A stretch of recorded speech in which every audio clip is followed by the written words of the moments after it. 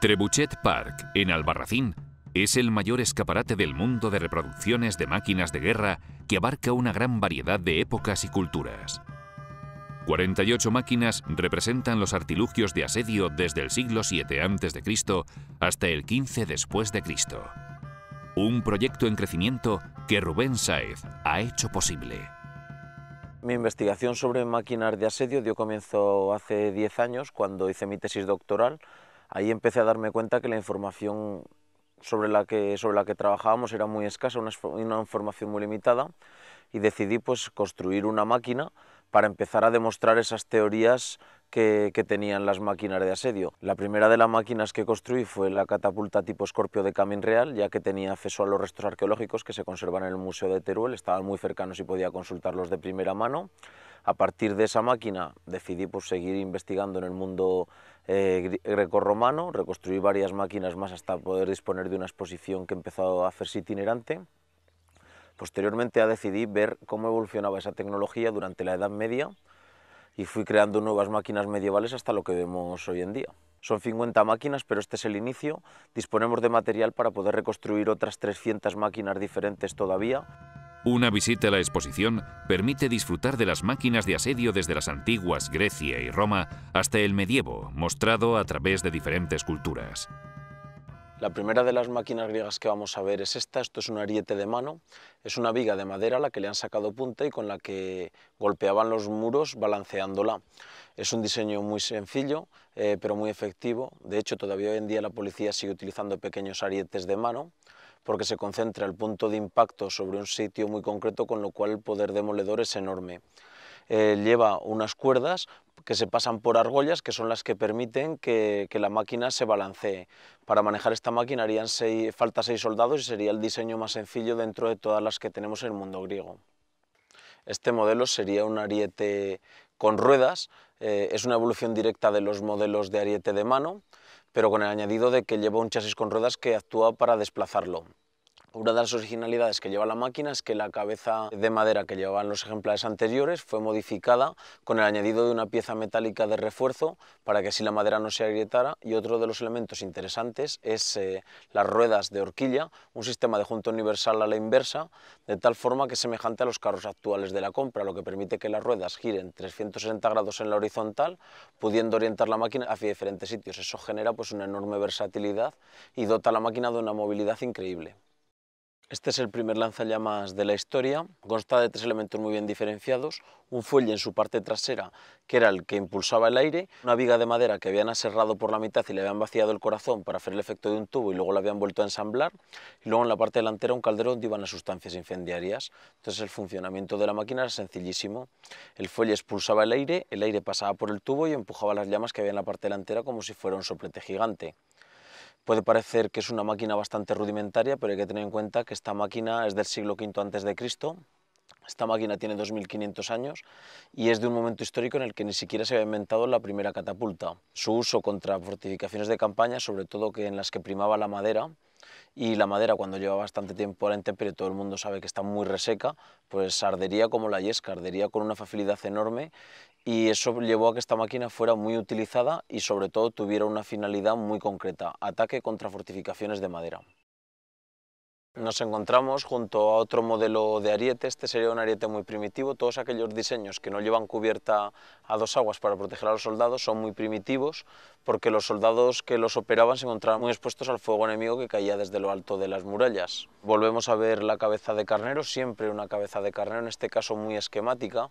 A diferencia de otros modelos que tenían forma de cuña, que estaban diseñados para romper las piedras y los sillares de la muralla, este es mucho más plano, entonces su objetivo era de desplazarlos, no romperlos. Este es un modelo de ariete romano, su nombre técnico es Aries Prensilis, y es un modelo de los que utilizaron en el ejército romano al principio de los tiempos, durante el periodo republicano, los primeros siglos de la República, hasta que luego ya evolucionaron sus diseños hasta los modelos cubiertos.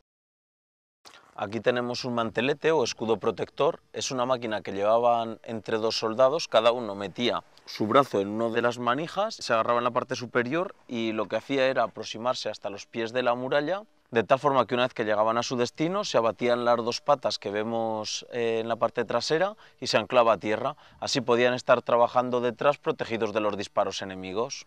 Es una especie de empalizada móvil que se puede acercar y alejar de las murallas de la ciudad, que siempre son fijas. La máquina que tenemos junto a nosotros es un cuervo de demolición. Esta máquina se utilizaba en combinación con los primeros arietes. Gracias a los ganchos que llevan su parte delantera, servía para poder arrancar las piedras de la muralla una vez que habían sido movidas. El paso previo era que los arietes golpearan las piedras de la muralla. Una vez que ya estaban movidas, esta máquina se utilizaba para enganchar las piedras y arrancarlas. Es una máquina que sirve para desescombrar y que era fundamental en las tareas de expugnación de las murallas, porque era la que permitía llevar el tajo limpio y que los obreros pudieran seguir arrancando piedras.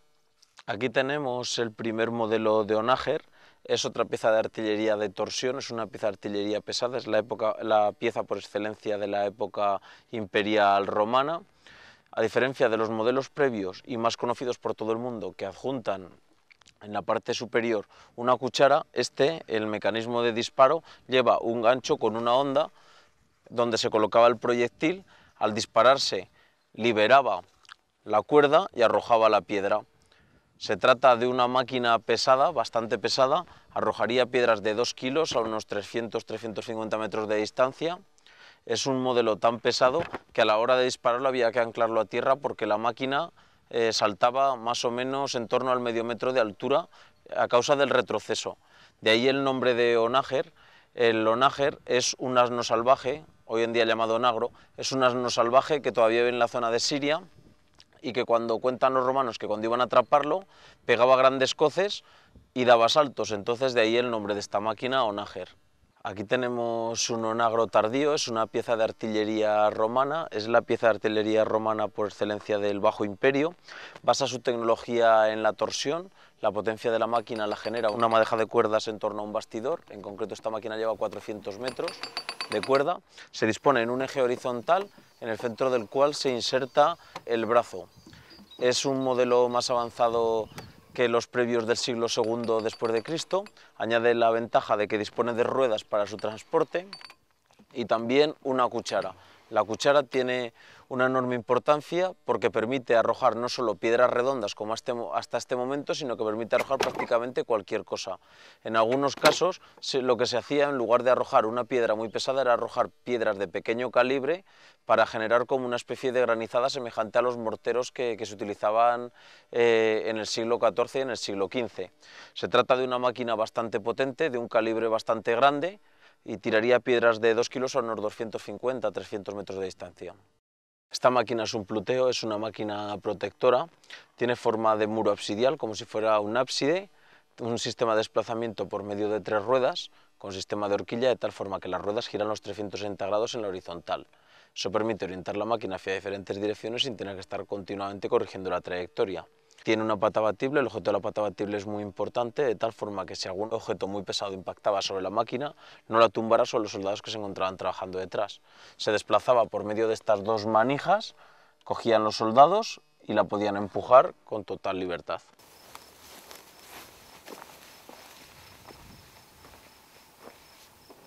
Esta máquina recibe el nombre de vinea, se llama vinea por la forma que tiene, como las viñas de los campos.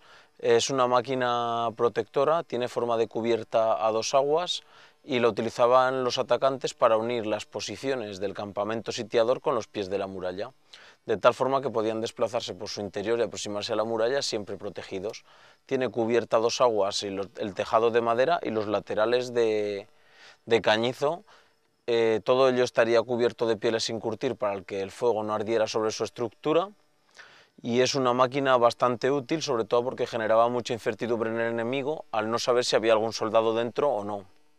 Esta máquina se unía una continuación de otra formando una especie de pasillo, como un túnel largo. Como va por módulos, se podían añadir todos los módulos que se consideraran necesarios hasta llegar hasta cerca de los pies de la muralla. Aquí tenemos un músculo. Esta máquina se utilizaba para practicar la guerra de minas. En su interior se metían los soldados y empezaban a excavar túneles. Lleva tantos paneles portátiles para poder ir sacando la tierra a medida que se iba excavando. Las minas podían tener una doble finalidad. La primera era excavar un túnel por debajo de las murallas para en medio de la noche entrar dentro de la ciudad enemiga con una operación tipo comando, y el segundo de los objetivos, que era el más usual, era utilizar las minas para abatir las murallas. ¿Cómo se abatían las murallas? Lo que se hacía era construir un túnel. A medida que el túnel iba avanzando se ponía un entibado de madera, semejante al que todavía se pone actualmente en minería. Cuando las minas alcanzaban los cimientos de la muralla, cambiaba la galería de dirección y la recorría longitudinalmente por debajo, colocando también esas vigas y puntales. Una vez había suficiente tramo de murallas colgado, lo que se hacía era se llenaba todo el túnel de leña y sustancias incendiarias y se le prendía fuego. Al quemarse todos los puntales que actuaban de sujeción, las murallas se venían abajo por su propio peso. De ahí que se utilizaran diferentes estrategias para localizar la ubicación de las minas enemigas. Una era poner escudos de bronce en el suelo, en toda la parte interna de las murallas, en todo el perímetro interno, de tal forma que a la menor vibración enseguida se mueven. También se podían poner recipientes con agua. El objeto de los recipientes con agua era que las vibraciones en su agua se notaran muy rápidamente y se notara hasta el más leve movimiento. También se podía poner en algunos casos tambores boca abajo, porque sonaban cuando se estaba excavando debajo, y una vez que se sabía dónde estaba la mina enemiga, lo que había que hacer era excavar el túnel para encontrarse con el enemigo. Pronto se dieron cuenta los ingenieros romanos que los soldados que manejaban los arietes estaban muy expuestos al fuego enemigo, a prácticamente todo que les tiraran de la parte superior de las murallas. Entonces lo que hicieron fue diseñar este sistema con una cubierta a dos aguas, una pendiente muy acusada, de tal forma que al ofrecer poco ángulo a los impactos, las piedras y cualquier objeto que arrojaran desde lo alto de las murallas caía por los dos laterales de la máquina sin impactar sobre su estructura. Siempre estas máquinas llevan una cabeza de carnero. ¿Por qué? Pues porque el carnero es un animal que siempre está topando. También hay una serie de componentes mitológicos. Aunque todas estas máquinas las veamos exteriormente en madera, tenemos que imaginarnos que todas estas máquinas irían cubiertas con pieles sin curtir. En las pieles sin curtir se ha demostrado que no arde el fuego, con lo cual todas ellas irían aisladas, porque si no, al estar construidas en madera, pues ante las armas incendiarias arderían con bastante facilidad. El mundo oriental ha demostrado tener en su historia una larga lista de curiosas máquinas de guerra, como el carro garfio. Nos encontramos junto a un carro garfio. Esta es una máquina china que se utilizaba para tratar de arrancar las piedras de la muralla. El brazo con el garfio balanceaba y se levantaba para dejarlo caer sobre los coronamientos de la muralla. Una vez había enganchado una parte de la muralla, hacía la máquina retroceder de tal forma que arrancara. En el caso de las fortificaciones chinas, muchas son tipo pagoda, donde predomina la madera, pues todavía el efecto era más demoledor, porque se podía hacer el efecto como si fuera un hacha, dejarlo caer y cortar parte de las murallas y luego arrancarlas. La cabeza que tenemos aquí junto a nosotros pesa 100 kilos, se le puede incrementar la potencia si se coloca peso en esta parte colgado, sacos de arena, a más peso en la cabeza, más poder de impacto. Aquí nos encontramos junto a una batería de lanzapiedras de torbellino. Es un diseño que se basa en los modelos de torbellino individuales. Dentro de esta máquina van montadas 5 piezas de artillería de tipo individual, de tal forma que gira el chasis los 360 grados y cada una de las cabezas también se puede orientar hacia diferentes sitios. Eso permitía hacer fuego sostenido sobre un punto o dispersarlo en el espacio. Cada una de las cabezas podía disparar una piedra cada 8 segundos, lo cual hace que esta máquina tire en torno a las 35 piedras por minuto. Aunque son piedras de pequeño tamaño, en torno más o menos al kilo, kilo y medio, sí que tendrían el suficiente calibre como para resultar letales como arma antipersonal. Esta máquina es de la plena Edad Media, aunque su diseño inicial empezó en torno al siglo VII después de Cristo. Nos encontramos sobre un mantelete móvil. La principal característica de los manteletes chinos es su extrema movilidad, no solo por el chasis con ruedas que ya le da movilidad a la máquina, sino porque lleva este sistema de junta universal, que es un sistema que permite que el brazo pivotante pivote tanto en altura como en la horizontal 360 grados, con lo cual se aumentaba las posibilidades de protección de esta máquina. Resultaba especialmente interesante para proteger en altura, ya que si se levantaba la máquina se podía crear una especie de panel delante de las murallas, permitiendo que los soldados subieran por escaleras. Una vez iban a alcanzar los coronamientos, se quitaba el mantelete y podían saltar dentro de las murallas, estando protegidos durante todo su ascenso. Los defensores, para tratar de contrarrestar esta máquina, podían utilizar diferentes ingenios, tanto desde tornos con ruedas con pinchos, e incluso también podían intentar quemarlos, o incluso partir las cuerdas. Las formas de defensa contra esta máquina eran bastante curiosas y eran muy numerosas. Nos encontramos junto a otra máquina de tracción manual china, en este caso tiene un nombre muy peculiar, se llama tigre agazapado. El funcionamiento es idéntico a todas las máquinas de tracción manual. Los soldados tiraban desde las cuerdas, de tal forma que cuando el brazo se ponía vertical arrojaba el proyectil. Se trata de una máquina de calibre medio pequeño, tira piedras de 8 kilos en torno a los 180 metros de distancia. Sería uno de los ejemplares más pequeños dentro de lo que son las máquinas chinas, pero sí que presenta la peculiaridad de que lleva 4 patas, de tal forma que al anclarse a tierra, después de atarlas, daban una mayor estabilidad a las máquinas que las que tenían una base mucho más reducida. Nos encontramos junto a una máquina lanzapiedras de Torbellino. Esta máquina es muy peculiar porque es el primer modelo de pieza de artillería de tracción manual que se inventó en el mundo chino. Permite que la cabeza gire los 360 grados gracias a la pieza que tenemos en la parte superior. Es una máquina de pequeño calibre, prácticamente la podían operar entre 3-4 personas, y eso llevó a que fuera la más utilizada sobre todo como arma antipersonal. Nos encontramos sobre una escala compuesta. Este es un modelo de escala de asalto china de gran tamaño. Lleva 2 cuerpos, consta de 2 cuerpos. El primero es sobre el que me encuentro dispuesto y luego tendríamos este otro que se encuentra en la parte superior. Se despliega como las escaleras de espaldera por medio de un movimiento giratorio hasta que una escala apoya sobre la otra. Desplegadas las 2 escalas dan 12 metros de altura, que sería el equivalente para poder tomar una ciudad cuyas murallas midieran en torno a los 8 metros, 8 metros y medio. Necesita de 6 ruedas ya que su peso es considerable, de tal forma que así se amortigua mucho más el peso. Como podéis ver, la forma de subir por esta escalera es muy sencilla, ya gracias a que tiene una inclinación que no es muy grande. En el interior de este cobertizo, que va en la planta inferior de la escala de asalto, se disponían unidades de ballesteros. Su cometido era abrir fuego sobre las murallas a medida que la máquina iba avanzando, para hacer un fuego de cobertura y tratar de eliminar la mayor cantidad posible de enemigos antes de que los soldados que estaban subiendo por la escalera llegaran a lo alto de los muros. Estas cuerdas que tenemos a ambos lados eran las que permitían que se desplegara la escalera. Se tiraba de ellas desde detrás de la máquina, y al tirar el segundo cuerpo de escalera se desplegaba sobre la parte superior de las murallas.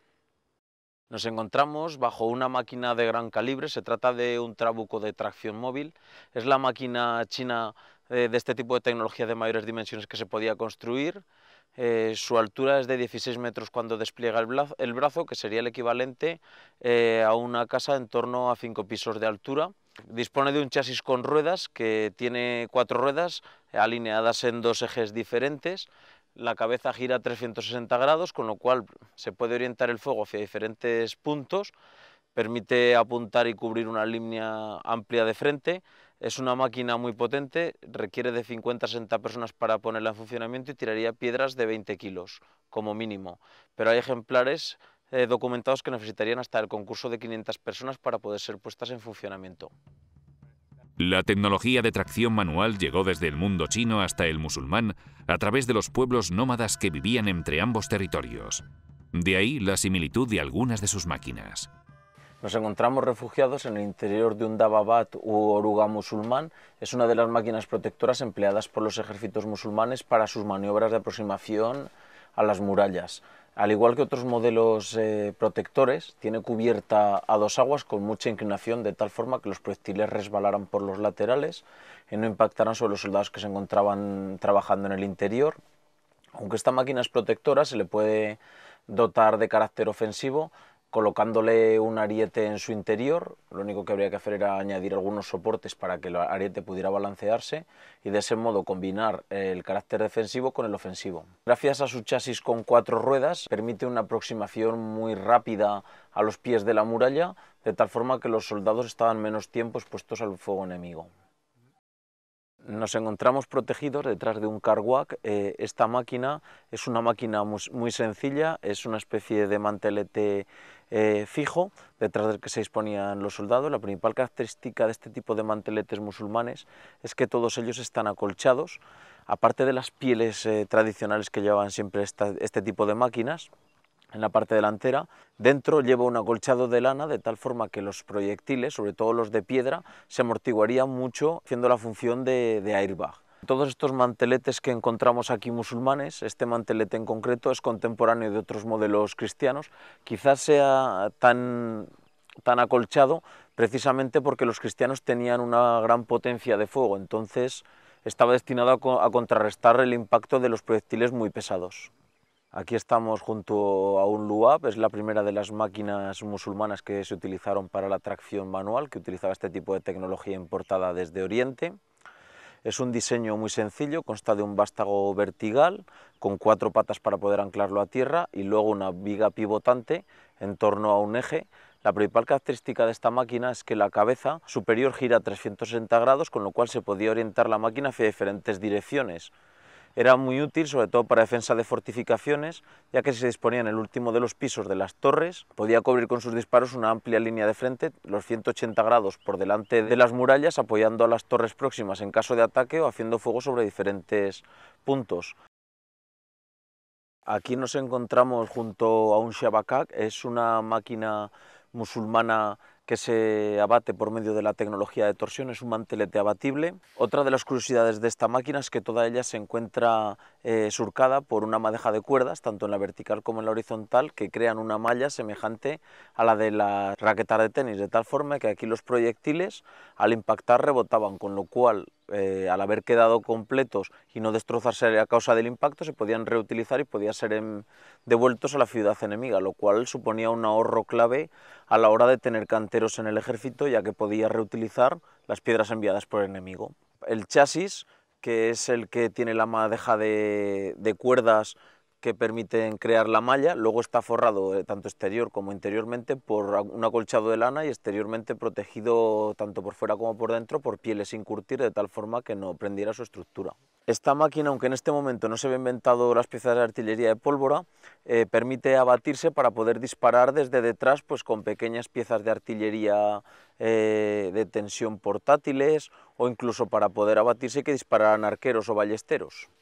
Aquí tenemos junto a nosotros un yark, es un modelo de ballesta musulmana muy peculiar, ya que a diferencia de los modelos cristianos que estaban diseñados para arrojar flechas, este modelo está diseñado para arrojar piedras. Es un diseño muy peculiar y añade algunas novedades con respecto a los diseños para tirar flechas. Así pues, un arco muy potente, mucho más potente que los ejemplares para lanzar flechas. Luego tenemos un canal amplio donde colocar la piedra, una onda que actúa de arrastre y también un sistema de poleas que lo que hace es minimizar el proceso de carga. Gracias al sistema de poleas se consigue cargar la máquina con mucho menos esfuerzo. Aquí tenemos un manjanik franco. Esta es una máquina musulmana de tracción manual. Previamente a la tecnología con contrapesos fijos encontramos la tecnología de tracción manual. El funcionamiento y el principio era idéntico, es el principio de la balanza. Aquí lo que hacían los soldados era bajar el brazo, una vez se bajaba el brazo se colocaba el proyectil en la honda y varios soldados se colgaban de cada una de las cuerdas como si estuvieran tocando las campanas, pegaban a una señal un golpe seco, de tal forma que cuando el brazo golpeaba contra el travesaño, al hacer tope arrojaba la piedra. Esta máquina tira piedras de 15 kilos y requiere del equipo de 25 personas para poder ponerla en funcionamiento. Aquí estamos junto a un manjanik persa. Es la primera de las máquinas que se construyeron con contrapesos fijos. Fue una evolución directa de los modelos de tracción manual. A diferencia de los modelos posteriores que llevaban una caja rellena de tierra, este primer diseño tan solo lleva una red con piedras que son las encargadas de hacer la función de contrapeso. Tampoco posee un torno, sino que la fuerza para poder bajar el brazo y cargar la máquina tiene que ser una fuerza motriz de carácter humano. El mecanismo de gatillo es un mecanismo muy sencillo, con una especie de gancho. Esta máquina, a pesar de ser de contrapeso fijo, sería de un calibre similar a las de los modelos de tracción manual de carácter pesado. Es un avance tecnológico, esto del descubrimiento del contrapeso fijo es un avance tecnológico. Pasaron en torno a 5 siglos desde que se descubrió que si en una máquina de tracción manual tú ponías un contrapeso fijo, no hacía falta que los soldados tiraran. Es una cosa que no resulta obvia, pero pasaron 5 siglos. Y en su momento esto se consideró un avance tan revolucionario como el descubrimiento de la pólvora.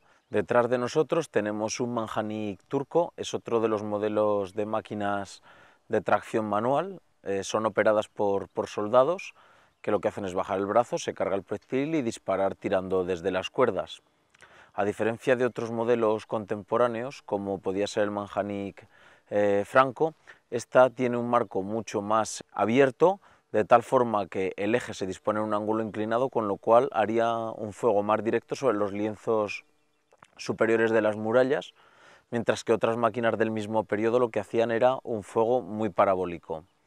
Es una máquina que requiere de unos 15 soldados para operarla como mínimo y tira piedras de 8 o 10 kilos. Se puede incrementar la potencia de la máquina, tanto el alcance como el tamaño de los proyectiles, con la disposición de un mayor número de soldados. La máquina que tenemos junto a nosotros es un casalfillar, es la máquina de torsión musulmana de mayores dimensiones. Es una máquina enormemente potente, consta de 2 partes independientes, el cubo de torsión, donde se alojaban las 2 madejas de cuerdas y los brazos de desplazamiento, y aquí tenemos la segunda de las partes, que es el torno. Es un sistema con 4 poleas, de tal forma que permite amortiguar mucho el proceso de carga. La potencia de esta máquina es descomunal, une su efecto psicológico al disparar flechas de 1,5 metros a unos 400 metros de distancia, con lo cual el alcance es casi doble al que tenían los arcos de este mismo periodo, y al mismo tiempo une el físico, ya que son varios los textos medievales que mencionan que esta máquina tenía capacidad, sus disparos, como para poder clavar 4 soldados a tierra. La máquina que tenemos junto a nosotros es una rueda de fuego. Su producción era muy sencilla, la elaboraban a base de 2 ruedas de carro unidas entre sí con tablas, de tal forma que se creaba un cilindro. El objetivo era que rodara con mucha facilidad. Dentro de esta máquina se colocaban sustancias incendiarias y se dejaba caer rodando ladera abajo, de tal forma que arrollaba a los soldados enemigos. Esta máquina, más que una máquina de asedio, sería una máquina utilizada por los defensores para poder abatir a los soldados enemigos o a las máquinas atacantes. Si este ataque se combinaba con una salida de tropas desde la ciudad, de justo detrás de estas máquinas, pues lo que hacían los defensores era chocar en formación cerrada contra el enemigo que había tenido que abrir su formación para dejar pasar estas máquinas. Los avances relacionados con la maquinaria bélica se exportaron del norte de África a España con la conquista musulmana y de ahí al resto de Europa, como podemos ver en la influencia sobre los modelos cristianos. Aquí tenemos un mantelete móvil. La principal característica de los manteletes cristianos es que todos ellos llevan aberturas. En este caso lleva una vertical para disparar con arco y una horizontal para poder disparar con ballesta. De este modo la máquina se podía acercar y alejar de las murallas. No deja de ser los manteletes pues nada más que una especie de murallas móviles que se pueden alejar y acercar de las murallas de la ciudad, que son fijas. Desde lejos combina el ataque con arcos a distancia, y a medida que la máquina estaba cerca de los muros se podía utilizar el ataque con ballestas, que a corta distancia tienen una enorme precisión y potencia. Aquí tenemos un mantelete abatible. Esta máquina se utilizaba en combinación con las primeras piezas de artillería de pólvora. Estas piezas tenían un proceso de carga y recarga lentísimo. Venía a costar unas 3 horas entre disparo y disparo. Preparaban la pieza detrás de este mantelete. Una vez que lo tenían preparado, abrían, disparaban y otra vez volvían a tapar. Y así solo estaban expuestos los soldados el tiempo justo que la trampilla estaba abierta, con lo cual aumentaba su protección enormemente. Aquí tenemos un trabuco de contrapeso. Esta es la pieza de artillería pesada por excelencia durante la Edad Media. Es una máquina terriblemente potente. El funcionamiento es idéntico a las que ya hemos visto de contrapeso. Se baja el brazo por medio del torno. Lo que se hace es pasar la honda por debajo de la máquina, de tal forma que el proyectil se carga en la parte delantera de la máquina, y al dispararse arrastra la honda con el proyectil por debajo de la máquina, describiendo un arco, y cuando el brazo se pone vertical arroja la piedra. Esta máquina tiene una potencia descomunal. En concreto, este ejemplar tira piedras de 50 kilos a unos 170 metros, 180 metros de distancia. De este tipo de máquinas, en los grabados medievales se puede ver una tipología abundante de proyectiles. Uno de los más curiosos es el empleo de esta máquina para tirar caballos sobre la ciudad enemiga. ¿Caballos para qué? Pues para extender la peste. Estamos hablando de guerra biológica. Aquí tenemos una ballesta de torno. Esta es la máquina por excelencia durante la Edad Media para lanzar flechas.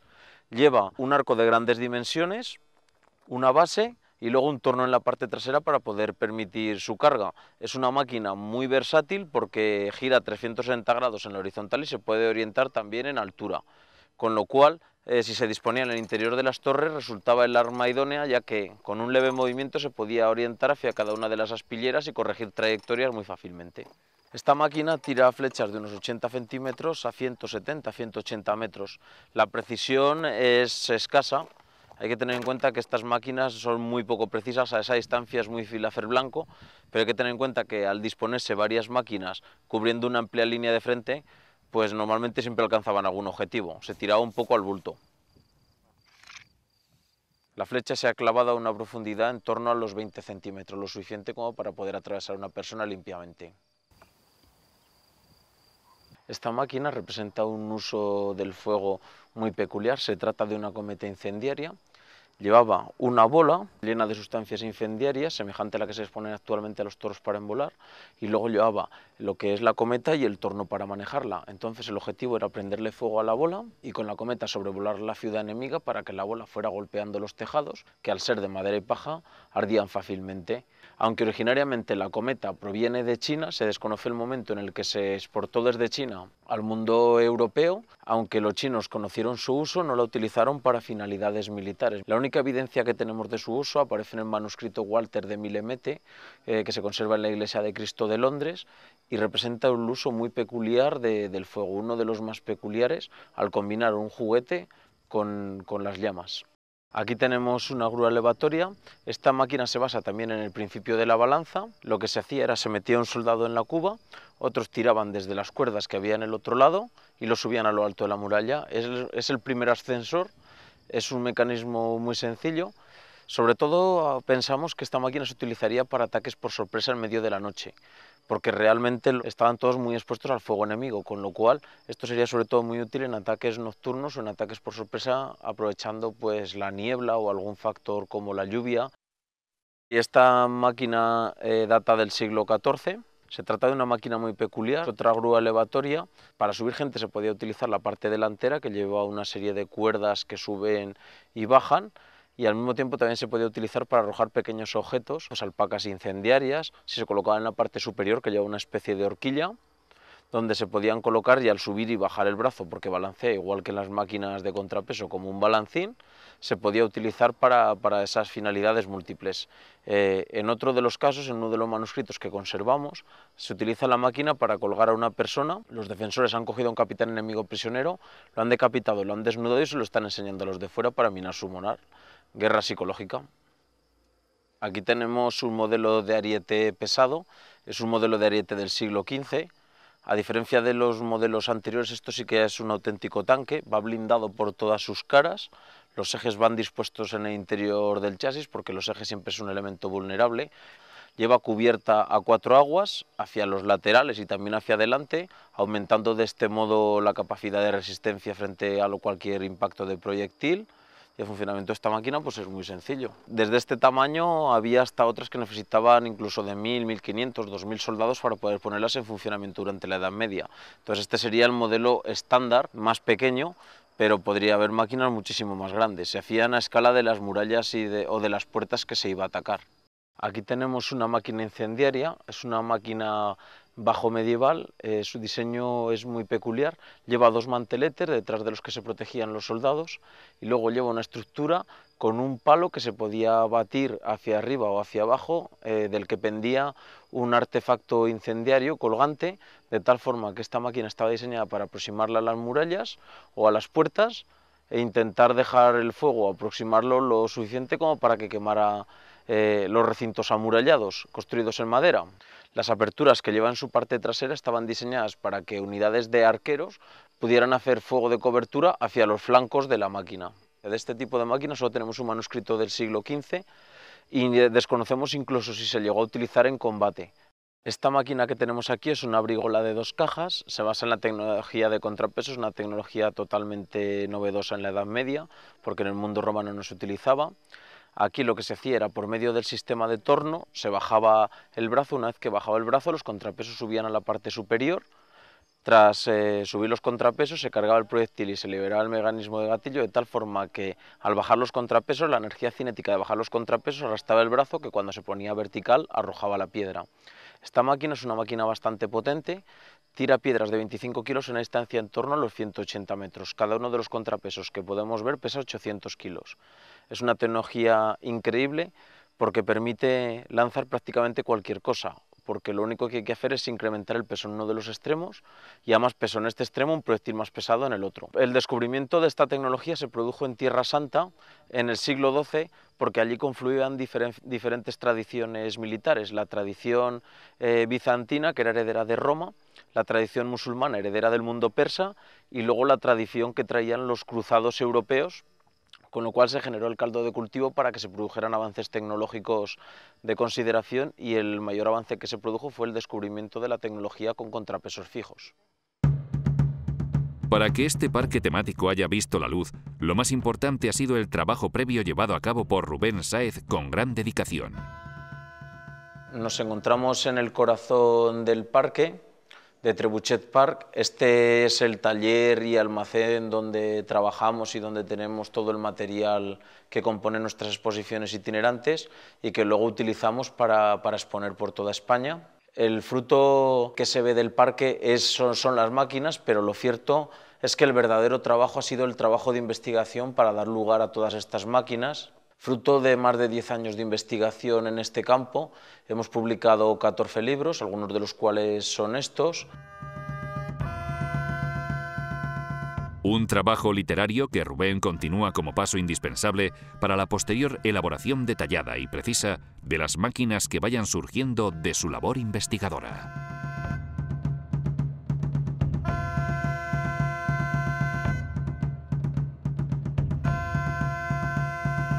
Soy Eugenio Monesma, director y productor del documental que acabas de ver. Si te ha gustado, te animo a que te suscribas activando las notificaciones desde la campanita y así podrás disfrutar de los cientos de documentales que ya tengo en el canal y de los que semanalmente voy a ir subiendo.